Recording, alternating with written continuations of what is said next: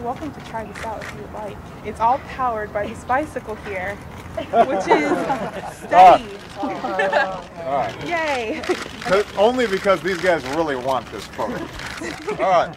Okay. Alright, So basically, as you're riding this bike here, okay. you're producing kinetic energy. Yep. And that kinetic energy is then being converted into electricity by this hub motor and powering this battery here. Right. And the battery in turn powers our entire electrical component of the invention, which is a water pump, and then 2 ozone generators. But the water filtration process starts down here. So we can show you how this works. All right.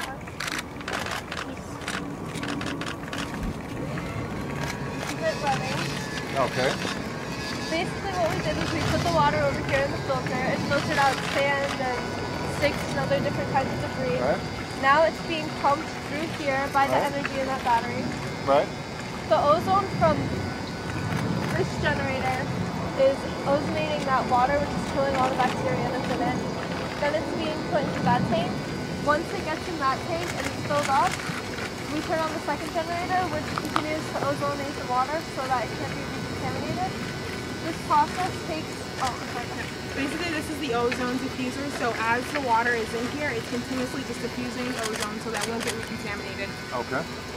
And this whole entire tank of 50 gallons will fill up in about 20 minutes, and you can continue doing it all day.